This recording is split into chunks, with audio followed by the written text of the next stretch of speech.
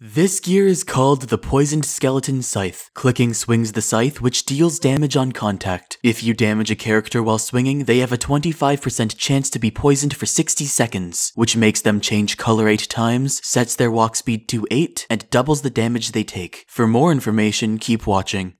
The Poisoned Skeleton Scythe looks like a scythe. The blade is tinted green, and its edge is covered in a green substance. Its crooked handle extends into a cover over the back of the blade to its tip, and is made of black and green bones. On the top of the cover over the blade are 4 spikes which curve backward. 3 more spikes curve downward from the handle covering the back of the blade. The top of the handle ends in a large spike, curving backward as well. When in use, the scythe appears held in your hand, facing forward. It's taller than your character, and around as long as your character is wide. The tool is sold for 700 Robux and has the horror genre. Its attribute is melee, and the description says, dangerous to anyone who gets hit. In addition to the slash damage, there is a 25% change of poisoning anyone you hit. If poisoned, your foe will be unable to jump and can only walk at half speed. The in-game icon is an image of the scythe facing to the right. It has no tooltip. When equipped, the scythe is held sideways using both hands. Like most gear, the Poisoned Skeleton Scythe is droppable. The first way to use the gear is to touch humanoids with it. Any humanoid who comes in contact with the scythe that is not you will take 9 damage. The second way to use the gear is to click with it equipped. Doing so will swing the scythe for 0.7 seconds. And during this time, any targets it deals damage to who do not have anything named poison script inside of their humanoid objects will have a 1 in 4 chance of being poisoned. Poisoned targets will have their walk speed set to 8 and take twice as much damage for 60 seconds. A poisoned target will also have their appearance changed, with their character's body colors turning green, and there are 7 more shades of green their character will turn over the course of their poisoning. Each shade of green lasts for 7.5 seconds, and these shades are MED yellowish green, BR yellowish green, medium green, TR green, faded green, bright green, dark green, and earth green. Once the 60 seconds are up, the target's body colors will return to what they were at the point of poisoning, and their walk speed will be set to the default speed of 16. If you kill a player or they die from damage they've taken being doubled by the poison, then if the game you are playing has KOs, you will earn 1. The shape of the scythe is identical to the regular skeleton scythe, which I have reviewed previously. Unfortunately, the gear does not work if your character is R15. So is the Poisoned Skeleton Scythe worth getting? I don't believe so. The gear is fairly expensive and not nearly as powerful as the regular skeleton scythe, which is sold for 100 less Robux. Slowing down a target is only really useful for getting to or attacking them from far away. However, unlike the regular skeleton scythe, the Poisoned Skeleton Scythe is entirely short-ranged. While the poisoning ability is interesting to observe and experience, most characters with a default maximum health of 100 will likely die immediately if you attempt to poison them, making it impractical to use on both unwilling and willing targets. If you have any other gear you want me to review, let me know in the comments. That is all for this review.